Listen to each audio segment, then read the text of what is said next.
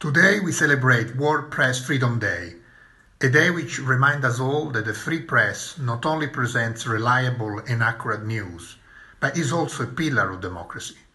The quality of democratic processes is linked to the state of freedom of expression, as well as media freedom and pluralism.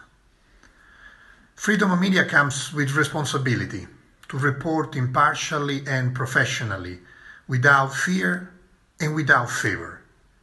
It is thus of critical importance for all countries, in particular current and future members of the European Union, to defend and promote the freedom of media.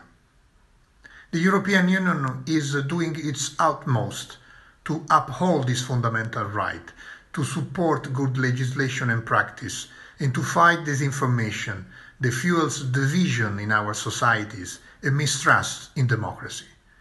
The European Union also supports the media in doing the best possible job, particularly in these difficult days of COVID-19, when we need the free press more than ever. I thank the journalists for their hard work and commitment, and I express my best wishes for World Press Freedom Day.